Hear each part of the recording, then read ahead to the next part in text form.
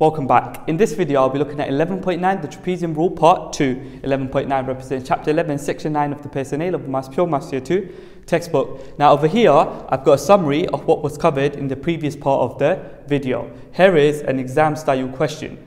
Figure 1 shows part of the curve with the equation y equal e to the power 1 over 5 x squared for x is greater than or equal to 0. The table below shows corresponding values of x and y for y equal e to the power 1 over 5 x squared. Part A, use the trapezium rule to find an estimate for the area of R. Now the area R is bounded by the curve, the line x equals 0, the line x equals 2 and the x-axis. Area R is given by the integral from 0 to 2 of y, which is e to the power 1 over 5 x squared dx. Okay, I want to estimate this particular area using the trapezium rule. Here is the trapezium rule. First of all, what is my h? Well, the h is what the x values are going up in. In this particular case, the x values are going up in 0.5. So you're adding 0.5 each time. Okay, so that's my h value. Okay, over here, the 1 represents y0.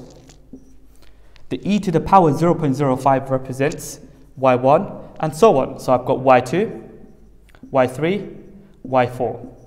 This particular integral is approximately a half h square brackets y0 plus 2 in brackets y1 plus y2 plus y3 close bracket plus y4 close square bracket. Now I can input my h, y0, y1, y2, y3 and y4 into the trapezium rule.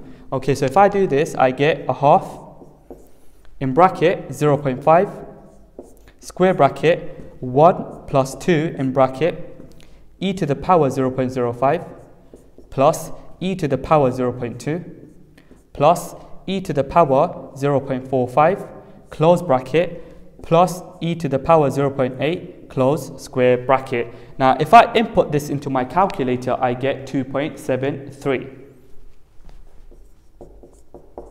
So an estimate for the area R, in other words, this particular integral is just 2.73.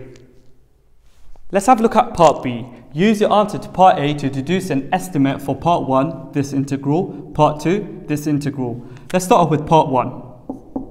Firstly, we can split this integral into two parts. The integral from 0 to 2 for dx plus the integral from 0 to 2 e to the power 1 over 5 x squared dx. Now this definite integral is just 4x in square brackets 0 to 2 plus the estimation of this integral from part A was 2.73. Now ladies and gents, I put the approximate sign over here because I've estimated this integral. Now, what is my next step? I need to substitute the upper limit 2 into 4x to give me 8. Take away, substitute the lower limit 0 into 4x to give me 0 plus 2.73. Now this is equal to 10.73. Therefore, the approximation for this particular integral is just 10.73. Moving on to part 2.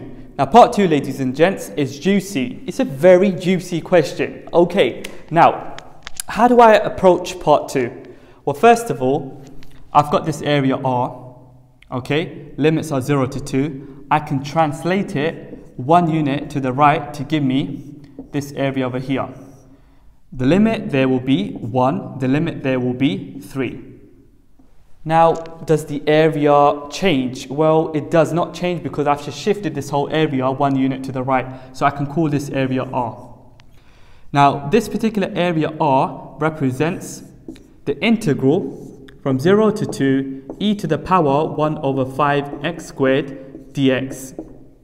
What does this area R represent? Well, it will just be the integral from 1 to 3 of e to the power 1 over 5, not x squared, guys, it will be in bracket x minus 1 squared dx. Okay, and that is precisely the integral that I want to estimate in part 2. So what is that integral? Well, the integral from 1 to 3 of e to the power 1 over 5 x minus 1 in bracket squared dx is approximately 2.73. It's just the area R shifted 1 unit to the right. Let's go back to part A. The area R is approximately 2.73.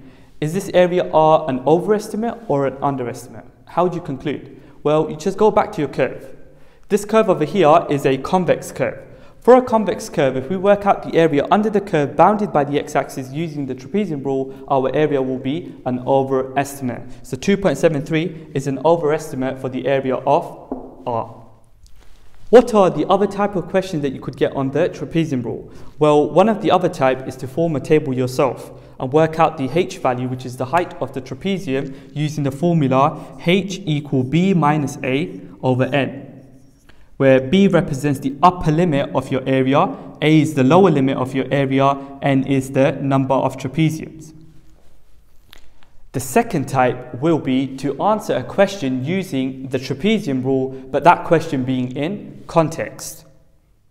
If you found this video useful, please don't forget to subscribe.